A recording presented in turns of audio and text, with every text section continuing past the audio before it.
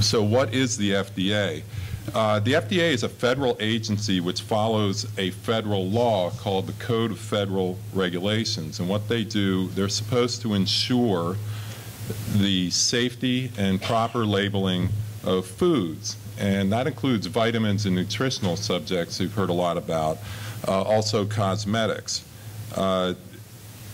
It also ensures safety and proper performance of medical devices and, for example, pacemakers, and in fact they also ensure the performance of medical maggots and leeches. I'm not quite sure what the maggots are used for, but they are considered medical devices.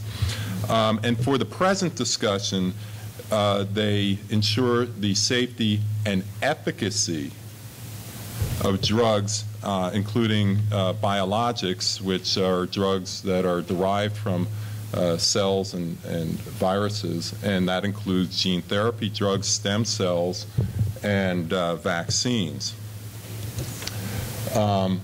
Some things about the FDA to keep in mind is FDA evaluation of drugs include the administration. So when they look at our studies in gene therapy, they're also looking at the surgery involved, because that is required for the delivery or administration of the drugs. So the safety of the delivery system. If you can't deliver you could have the best drug in the world. If you can't deliver it safely, it's pretty much useless and won't be approved.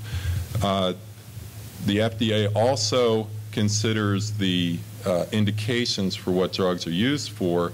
So if something is approved for choroideremia, it may only be approved by the FDA for use in people from the ages of 6 years old to 40 years old with a certain level of vision. They decide the labeling and the uses. If you use it outside that, which we often do in medicine, that's off-label use. The FDA doesn't really have a purview on that. Now, one thing that people should recognize is that the FDA does not regulate standalone surgery. And this is important to this group because many of you may have heard of stem cell therapy that's being offered in China or different places in the United States, purportedly to treat eye conditions or retinal degeneration. The FDA does not have any say in that matter if what is done is cells are taken from one part of the body, like blood, and put in another part of the body, like the eye socket. That is actually considered standalone surgery. It's plastic surgery. The clinical trials that are FDA approved are actually stem cells that are taken from another person or another tissue.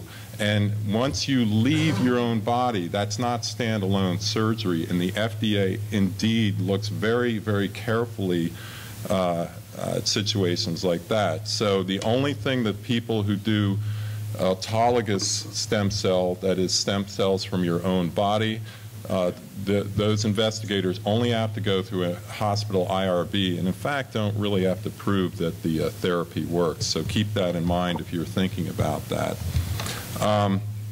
What many people find very surprising is that the FDA has no relationship whatsoever with any other governmental agency. It's in an ivory tower. It does not have to answer to the NIH or the National Science Foundation.